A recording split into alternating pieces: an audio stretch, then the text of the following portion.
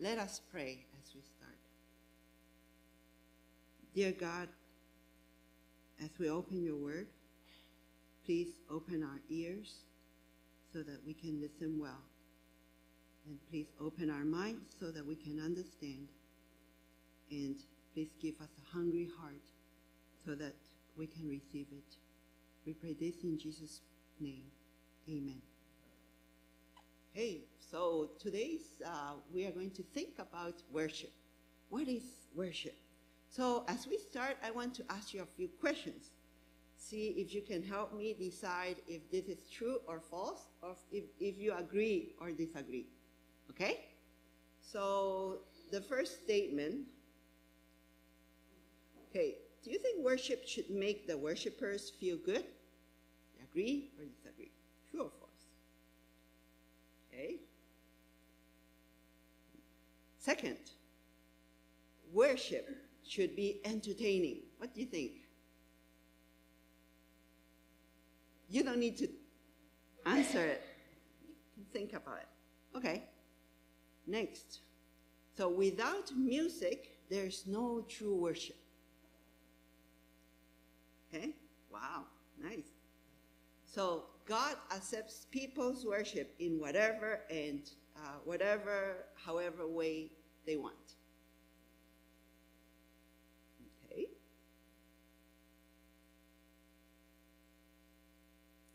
Humans are intelligent beings who can choose not to worship God.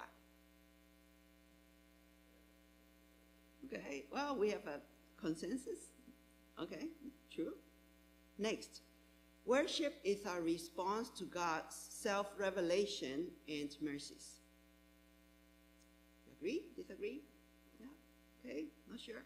Next, so worship is the believer's way of life and service. Think? Yeah, okay. God is the focus of our worship. Agree? Yeah, at least we agree in this one, okay? Wonderful. So every Sunday we come to church to worship God, right? Now, do we worship God only on Sundays in the church? What does it mean to really worship God? So the theme for today's message is deeper in mercy and further in worship. So the Apostle Paul, the passage that we just read. Now, I'm going to use today the NIGTC translation by biblical scholar Richard Longenecker, okay? So we are going to study it with this translation, which is more for study. So these verses actually give us a biblical foundation of true worship. It teaches us the why, the what, and the how of worship. First of all, why do we worship God? Okay? So this verse tells us, verse 1, that we worship God as our response to God for his mercies. It says, in view of the aforetasted mercies of God. Now, we worship because God has given us all the things from his mercy, right? So what are the mercies of God? So these are the gracious gifts of love for salvation that God gives to undeserved sinners like us. So if you read Romans chapter 1 to 11, okay, because we are now in Romans 12, but from chapter 1 to 11, actually, the Apostle Paul explains to us what is God's mercy and why we need these mercies of God. So in this chart, I've tried to summarize, okay? Highlight the main points. I hope you can see a little bit, okay? So without God's mercies, what is our human condition? Paul explains that we are unruly and disobedient people. We are powerless and weak to do good. We can't stop doing evil. We are controlled by our untamed desires. We are hurtful and harmful. We are proud and selfish. We are hostile and enemies of God. We are spiritually dead. We are disconnected from anything that has to do with God. we're disqualified to be in his presence. We have no hope, no true hope. We can have wish thinking, okay, wishful thinking. We are sentenced and condemned, and we are under God's judgment. But God has given us his grace and his mercies, so he brings us to the other side. In God's mercy, people are reconciled to God by Jesus' blood.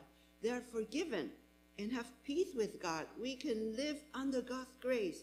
We're empowered by the Holy Spirit to do good. We share in Jesus' resurrected life. We have a new beginning, new life, to do the right things. We have a new identity. You and I can be children of God. And we have the joy because of our hope in God's glory. And we can have joy even in the middle of suffering. And we are saved from God's judgment. Wow. So my question is, which side do you think distracts you more? You're on the mercy side or without the mercy side? For sure, I was on that terrible side without God's mercy.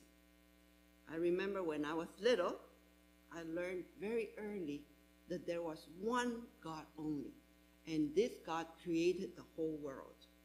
And I heard that God is really good, and he's loving and holy, and that God lives in heaven. His home is heaven, and only perfect people can go there. In contrast, I knew that I was a real sinner. Okay, I was terrible. I was mean, selfish, proud. I was like a landmine full of anger, waiting for a very unfortunate person to bump into me and then explode. Usually, that person was my sister. John, you don't know that. Anyways, when I was about 9 years old, my parents talked about divorce. I felt that life had no meaning. When I was 10, I thought I'll run away from home when I turned 12. Now, when I turned 12, I realized I had no money, couldn't run from home. Then I thought I'll run from home when I turned 14. Then, when I was 14, I didn't have money still. And I was empty and miserable. So one night, I thought about God and life. And suddenly, I started talking to God in my heart. And I said, God, if you're real, if there's really a God, I want to know you, because life stinks, right? If you exist, God, life should be better. So I want to know you, because if you are real and I don't know you, I'm missing out. Life should be much better than this. But if you're not real, that means I'm talking to myself. Then I would rather die earlier, because life stinks. You have to study hard. You have to work hard. You have to compete hard. You have to pretend hard. You suffer. You struggle. And then you die. Right? So if that's it, all right, rather die earlier. Well, I prayed this way, not sure if there was really a God or if God was listening to me. The next day, I forgot about that prayer. Life went on. But you know what? Actually, God was in that prayer. 2 months later, some missionaries visited my mom and my grandmother, and then they invited me to their Bible studies. Wow, I found the Bible so amazing. I began to read the Bible every day. Every word was so real. It showed me why I was so empty and miserable. It was all because I was on that wrong side of that chart. I was a messed up sinner. The Bible also explains why our world is so messed up. Every day we hear bad news, right? Every day I turn to my little thing and I want to have some good news. But what I hear is of wars, the bullies violently attack their neighbors, the neighboring nation. Why? Because they want to dominate others, because they just want to do it because they can do it. And we hear of floods, we hear of wildfires, we hear of diseases, and so and on and on. The reason why we are so messed up is because we humans have walked away from God.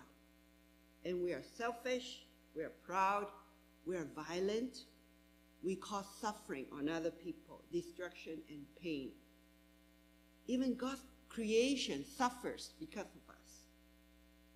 And yet, God loves this world. He loves you, he loves me. How does God love us? He came, he sent his own son to give us the solution. So Romans 5:5-8. So how about if I invite the ladies to read the red and the gentlemen to read the black? Okay, 1, 2, 3. Ladies first.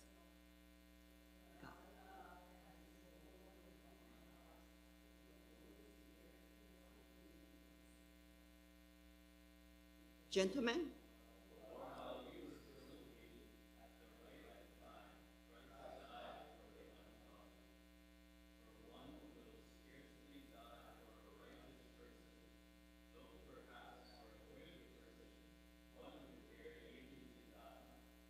But God demonstrates his love for us in that while we were still sinners, his enemies, Christ died for us. So God was willingly, to sacrifice his only son, Jesus Christ, to free us from our condition. And after freeing us, he has poured his love into our hearts by giving us his holy presence, his Holy Spirit. So God's mercies rescue us from our negative condition and empower us for a new and positive life. This is the greatest gift the world can receive. Why? Because it solved the greatest problem of humanity, is our sin.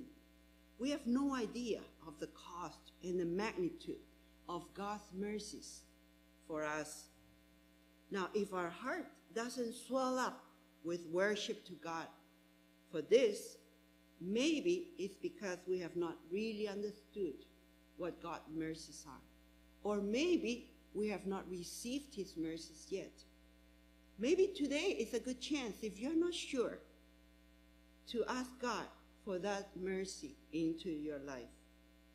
You can talk to Pastor Chris, Pastor John, or the leaders, and they will help you. Now, the deeper we understand God's mercies, the further we will grow in worshiping him. This is why at the end of verse 1 it says, this is your proper act of worship as rational people. It means that as rational beings, humans are the only one who can choose to respond to God's mercy in worship, or we can respond to not worship him. But to worship God is the most reasonable and the most grateful thing we can do. Now, the second thing about these two verses is that worship is offering our body in holy living for God's purposes. We read in verse 1, it says, to present your bodies as a living sacrifice, holy and acceptable to God. This is your proper act of worship as rational people. Now, Paul is using Old Testament language, okay? God had prescribed in the Old Testament time that people should worship him in certain way, okay? People had to bring holy animal sacrifices to the temple. Holy meant a perfect animal, not sick, not blind, not lame, no defects. And holy meant that it had to be set apart to be killed completely, dedicated for God. They had to follow exactly these requirements for their offering to be acceptable to God. They could not just do whatever they wanted, however they wanted. But these Old Testament sacrifices were temporary representations of the ultimate sacrifice. Guess what? What is the ultimate sacrifice? We all know, right? Jesus is the perfect, holy, and ultimate acceptable sacrifice. Jesus is the Lamb of God who takes away the sins of the world. And because of Jesus' sacrifice, we don't need to offer animal sacrifices for our sins anymore. Rather, we accept Jesus' sacrifice on our behalf, and then we offer our worship, sacrifices of thanksgiving and service. Now, these three words, living, holy, and acceptable to God, are adjectives that describe how our body sacrifice should be. Okay? First of all, we know that this language is Old Testament metaphor, right? Metaphor for what? What is a living sacrifice? It means that we don't kill ourselves, okay? Don't kill yourself. But you live sacrificially for God, right? And secondly, what is a holy sacrifice? Now, holy means something dedicated fully for God. So we give our best to God, and we are dedicated fully and exclusively for God. For example, we all have things that we use that is only fully dedicated for us, right? Your toothbrush. So you will not, I guess not, share your toothbrush with your siblings or with your dog, and never mind use your toothbrush to scrub the toilet and then brush your teeth. Ew, that was disgusting, right? Well, likewise, our bodies belong to God, okay? Everything we do with our body is supposed to be an act of worship to God and for His purposes. So imagine what happens if you praise God with your mouth and at the same time you speak foul language with it. Or if you read God's word with your eyes and at the same time you watch pornography. Or you cheat at school, you cheat at work, and then you witness about Jesus. You know what? To God, that mixture is disgusting. It's offensive. It's not acceptable. Because God is holy, and His Holy Spirit is in us. We are His temple, the temple of the Holy Spirit. So can you see why holiness matters in worship? So now Jesus said, if anyone come after me, let him deny himself and take up his cross daily and follow me. This is another metaphor of offering our bodies as a living sacrifice. To deny ourselves, pick up our cross, it means to sacrifice our selfish ambitions, right? To give up our ego. Now, to follow Jesus means to live a holy life, to do His word. So these two metaphors of the Old Testament sacrifice and the New Testament cross actually points us to something very important. Can you guess what it is? These two metaphors points us to fulfill the greatest commandment. It is to love God with all our heart, with all our strength, with all our soul, with all our minds, and love our neighbor as ourselves, right? So it's actually very simple. Just imagine if those responsible for the war in Ukraine, they decide to die to their selfish ambition, and they start loving God and loving their neighbors.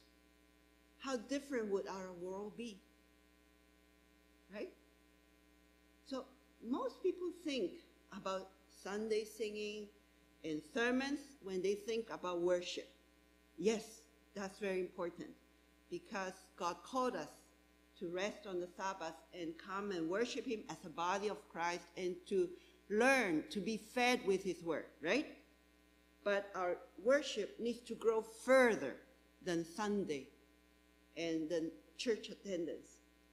True worship is offering our body to love God and to love our neighbors in our daily holy living, fulfilling God's purposes and for his glory. Now, let me ask you, is this easy? No, it's very hard. Why? We are full of bad stuff inside, right? So we need major transformation. And this is why the third thing about worship in these two verses is that it says, do not conform to this present age, but be transformed by the renewing of your mind. Then you will be able to discern, to test, and approve God's will, his good, perfect, and pleasing will. Now, we need an inner transformation of the mind to become people who habitually acts according to God's will, who is able to worship God with our minds. So there's a famous saying, and I'll ask, maybe we all read together. How about that? 1, 2, 3. Watch your thoughts, they become your words. Watch your words, they become your actions. Watch your actions, they become your habits. Watch your habits, they become your character. Watch your character, it becomes your destiny. Well, there's, I think, a lot of wisdom in this saying. Do you agree? It all starts with our minds, right? It starts in our mind and with a thought, with an idea. Your thoughts are the seeds for your actions. If you want to change your actions, you need to change your thoughts. Every day, we are bombarded with disinformation, misinformation, I just call it false information.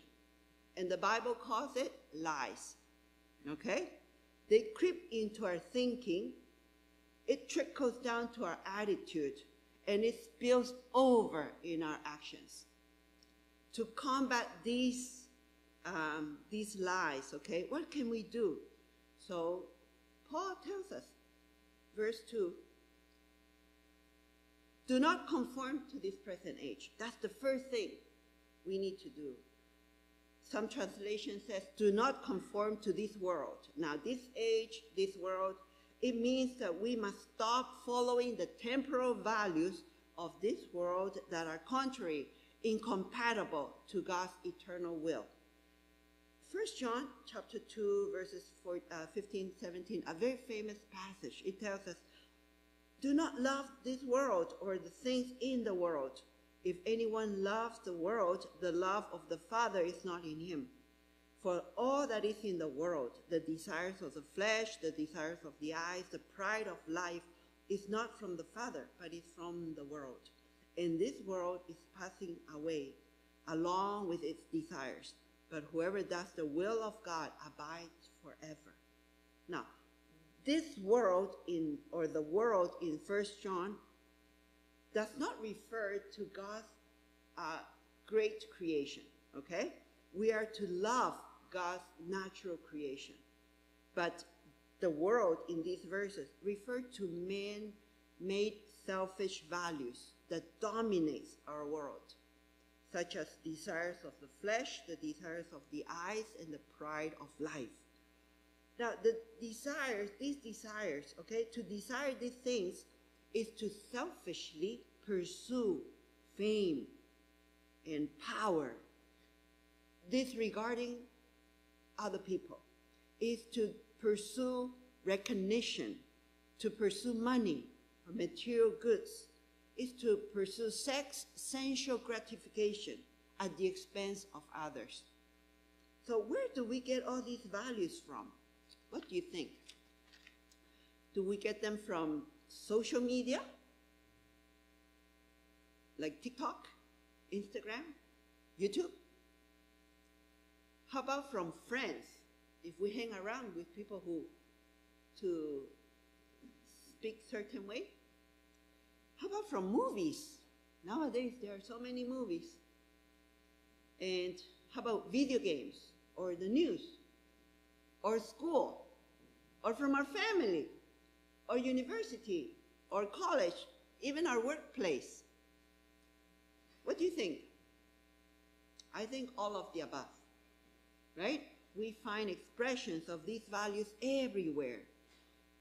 Actually, our enemy, the devil, has been using these platforms to cause confusion in the mind. And he started early with the first couple. If you remember what did the serpent say to the woman? Did God really say that you must not eat any of the fruit of any tree? And then he said, no, you will certainly not die. For God knows that when you eat from it, your eyes will be opened and you will be like God, knowing good and evil.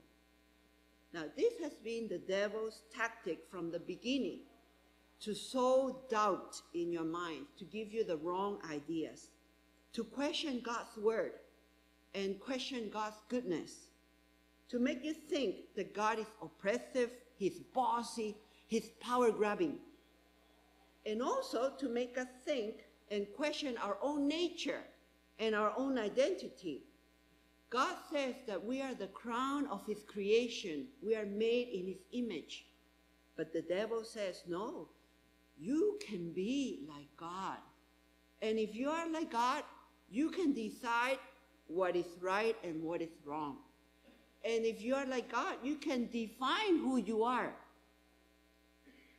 His tactic has not changed much, right? In our world today, we are redefining human nature. We are redefining what's good and what's evil.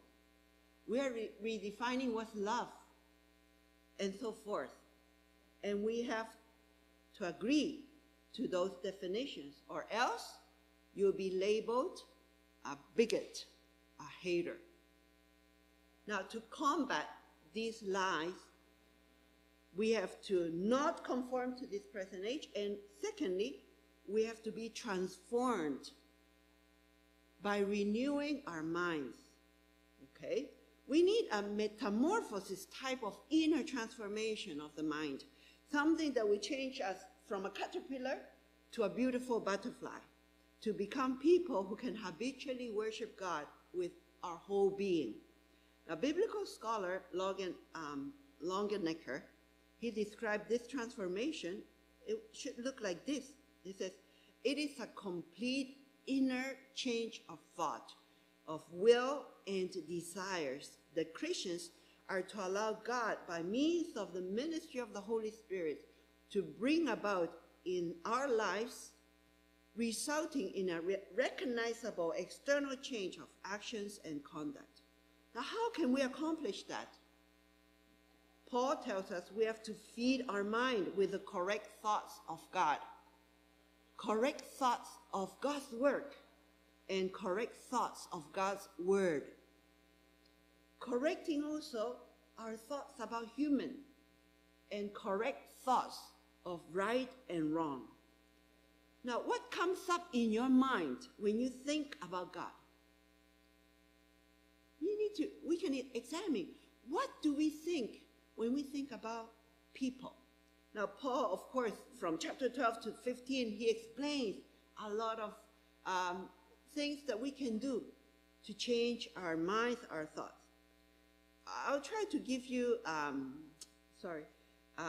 only two examples. One example is in verse 3. Romans 12:3, it says, do not think of yourselves more highly than you ought, but rather think of yourself with sober judgment, in accordance with the faith God has distributed to each one of you. Now, in our world, how do people think? In our world, if you are more gifted, okay, if you are more talented, if you have more titles, then you are worth more. You feel superior. You have a better chance to climb the ladder, right? And you can be the boss. You can boss people around. You can look down on others. You should be proud. But according to God's word, this is wrong. Why? Because all our talents or our abilities are gifts from God. We didn't do anything to get them. okay? Some have more, some have less, but that's okay, because these are gifts that God gives us for us to humbly use it to serve others. So the more we have, the more we have to work, okay? So they are not trophies to boost up our pride.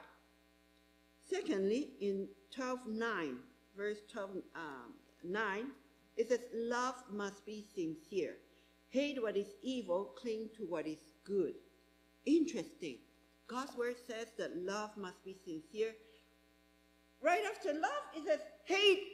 No, this world, what it says, we don't hate, we only love. Love is in this world, okay? Love is subjective good feelings. Love is everything. Love is God. In the name of love, everything goes. This love supports people who do drugs if they want to. This love helps drug addicts. How? Provide them with clean needles and provide them with a safe place so that they can help themselves, so that they don't overdose and die. But according to God, love is holy. God is love, not love is God. I will let you think about the difference. Now, God's love desires the good for the person, but usually people, they don't know what is good and what is evil, and usually people desire evil more than good. Therefore, 1 Corinthians 13:6, it says that love does not delight in evil, but rejoices in the truth. True love hates evil, because love and truth, they go together. Loving someone means that we wish God's good for that person. We might not do everything that that person wants, or we might not agree with the person. Why? Because people often do not know what is good, and they don't want to do what is good. Okay? Therefore, Paul says, we need to have an inner transformation of our mind, of our thoughts, through God's word, in order that we can discern what is good in God's eyes, what is perfect and pleasing. Then we can truly love God and truly love people. Now, let me conclude with this story that I read, a very interesting story. It's about the Inuit people. You know the Inuits, right? They live in very, very cold weather. And they hunt, their lifestyle is hunting. And they need to hunt wolves for fur, because Inuit people, they rely on the fur for their clothing to protect them from the extreme cold weather, okay? So there's a tribe of Inuits up in the Arctic, okay, who have learned to set a very simple yet very effective trap to hunt wolves. So maybe you know this story, okay? So first, they will sharpen a knife, okay? They will sharpen it so well that it's razor sharp. Then they would dip the knife, the sharp end, right, into the seal's blood. Like they hunt seals for their food, and then they save the blood. And then they would dip the knife, the sharp edge, to the blood, and then they would take it outside and let it freeze. It freezes so quickly. And then come back and dip again, and then go out and freezes again. So back and forth, until they get a real nice bloodsicle. Okay, it's a bloodsicle that you have the knife blade inside like a popsicle stick. Okay, and you don't get to see the well. So that's the end of the result, right? So you have a nice bloodsicle, and it hides the blade of the knife. So after it's well done, they would take it out, and then they would put it in the wilderness where they know that the wolves are around. Okay? They bury the handle inside the snow, leaving the blood sickle standing up. And then they go home. So now, after a while, a wolf will come along, guided by the scent of the blood. And he will begin, wow, dinner. So he'll begin licking it, licking the blood. Oh, that's what wolves eat, okay? So enjoying every taste, over and over, he licks the knife, and soon his tongue is so cold, he cannot feel it any longer. His tongue is numb, but his taste for blood is growing. And finally, his licking exposes the razor-sharp knife. It cuts into his tongue again and again, but he does not even notice it, for his tongue can no longer feel anything. It's numb. So the wolf's own blood now flows from his tongue, and then the wolf is thrilled with a taste of fresh blood, plentiful and warm. He continues to lick more and more his own blood. Soon he gets weak, and within minutes he collapses next to the naked knife. His last thought were, wow, how good the warm blood tasted. So the next morning, the Inuit goes out. He knows he will find the wolf's body right beside the knife. Now, we understand that this is the cycle of life in nature, right? But you know what? Especially if we think people are like wolves, are like that wolf. We are oblivious of the danger, attracted by the thrill of the taste of gratifying our desires, right? We are feeding our minds with the deadly popsicles or bloodsickles of the worldly values. The more we consume, the more numb and desensitized we become from God's word. The result is the people, they bleed to death spiritually. They fall into the trap of these worldly values, right? Isn't that what happened to Adam and Eve? Remember? They saw that the fruit was good and desirable to be wise and to know good and evil and be like God. And then what did they do? They took it. So this is why God says, do not conform to this world. Be transformed. Why? Because God desires good for us. So God sent his son. In contrast, Jesus said, this is my blood shed for you. Do this in remembrance of me. So Jesus came and he bled to death so that we can have renewed lives and truly worship God. So the question is, what are we feeding our minds with? Are we aware of the blood sickles that is attracting us, luring us? So let me encourage you to commit every day to spend time in God's presence. Is it doable? I will ask you to make a commitment to spend time in God's presence.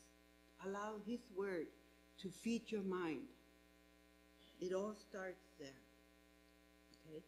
So we need an inner transformation of the mind to become people who can habitually and continuously worship God according to his will. Worship begins in our minds. Okay? So, the Apostle Paul says, therefore, I urge you, brothers and sisters, in view of the aforetasted mercies of God, to present your bodies as a living sacrifice, holy and acceptable to God. This is your proper act of worship as rational people. Do not conform to this present age, but be transformed by the renewing of your mind. Then you'll be able to test and approve what God's will is. That is his good, perfect, and pleasing will. Okay. So worship is our response to God's mercies. Worship is offering our body in holy living for God's purposes. And worship requires inner transformation by the renewal of our minds. Let us pray. Heavenly Father, we thank you so much that you sent your Son Jesus Christ into this world so that we don't need to bleed to die, but you bled to give us new life. Dear God, thank you. Lord, help us to offer our bodies as living sacrifices, to live holy lives acceptable to you, to know how to love you and to love our neighbors according to your will. And dear God, help us to be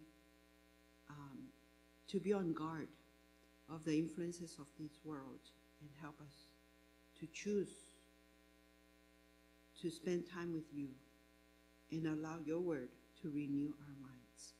We pray this in Jesus' name. Amen. God bless you.